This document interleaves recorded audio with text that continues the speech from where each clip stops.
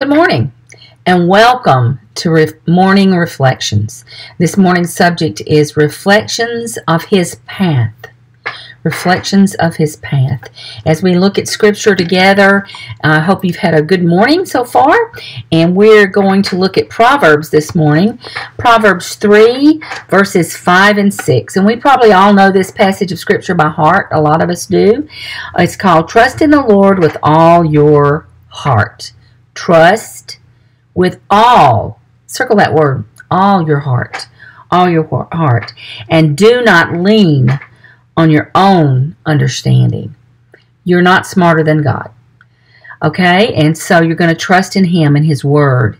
And then in verse 6 it says, in all your ways acknowledge Him, and He will make your paths straight.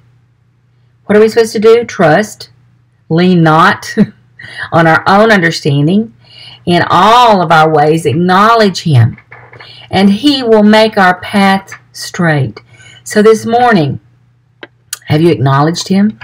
Have you told Him that He can have your day, that He can be in control, and that you're going to follow Him? Have you gone to the Word to know what to follow?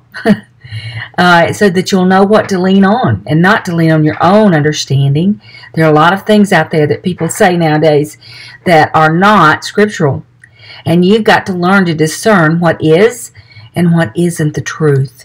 And so if you know the book, please know the book so that you can know what He said, so that He can direct your path and keep it straight.